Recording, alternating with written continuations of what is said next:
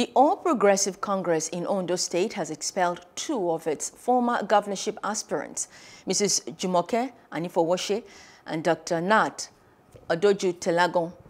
Jumoke is the daughter of first executive governor of the state, Pa Adekunle. Both Anifowose and Adojutelegan lost in last year's APC primaries to Governor Oluwarotimi Akeredolu. Dissatisfied with the outcome of the primaries, they dragged the party to court, asking for an order to cancel the primaries. The Supreme Court last week threw out their suits for lacking in merit.